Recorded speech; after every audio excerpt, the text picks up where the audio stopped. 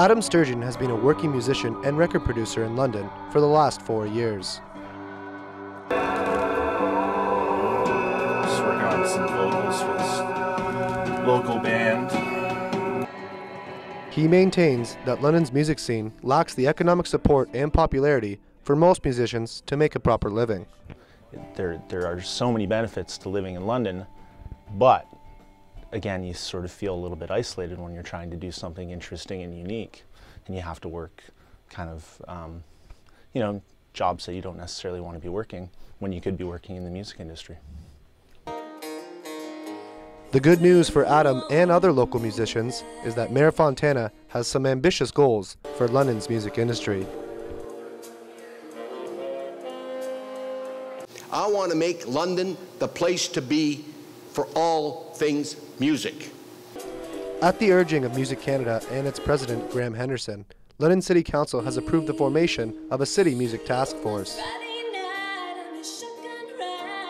London's music scene is a far more important asset than Londoners probably imagine. And if they can look at it differently, as a means of generating tourism, attracting and retaining talented young people, and as sort of an economic engine, then that would be the takeaway. This music task force will be designed to improve London's music industry through promotion and financial support. Both Henderson and Fontana believe this will improve the city's popularity and economic standing. It's good economics, it's good cultural policy. Why wouldn't we want to do it? And so the sooner the better.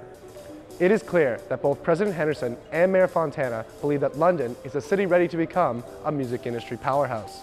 However, the working musicians of London still believe there is much work that needs to be done.